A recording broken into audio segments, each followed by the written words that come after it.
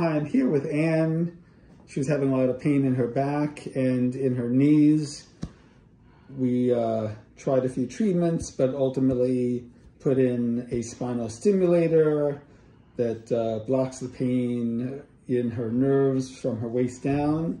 And Anne, how are you feeling since you had the stimulator? 100%. Do you have any pain? No, no pain. So she's very happy. Would you, we had it implanted in your back, right? Right, and in my left side of my back. And you recharge it once a week or something like that? Once a week, I make sure, yeah. Okay.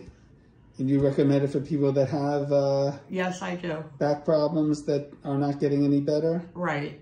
Okay. And it works on me. Great.